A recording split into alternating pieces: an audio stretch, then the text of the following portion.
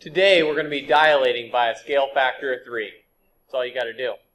Alright, first thing when you got a dilation, I'm going to write the coordinate points up here, because if you have the coordinate points it makes it way easier to figure out what the dilation looks like. So I'm going to take A, 2, 1,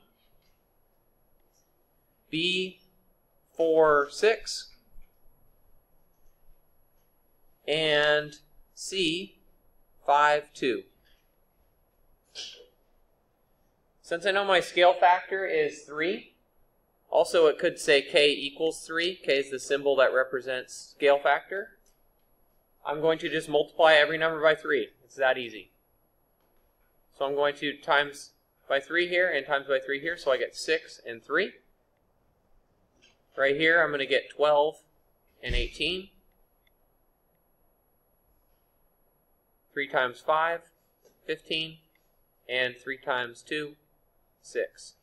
Now all I need to do is replot those points, and it is dilated. So going to A prime, 6, 3.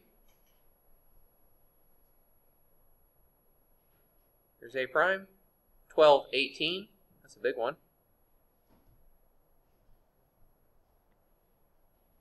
B prime, and 15, 6. 15 is off the chart, so I'm going to have to kind of pretend here. Let's say that's 14, and this is 15, so going up to 15, 6 right here. A little bit off, but we can make it work. Connect it together. It should look like the same triangle, just blown up a little bit. And this is called an enlargement, because it got bigger.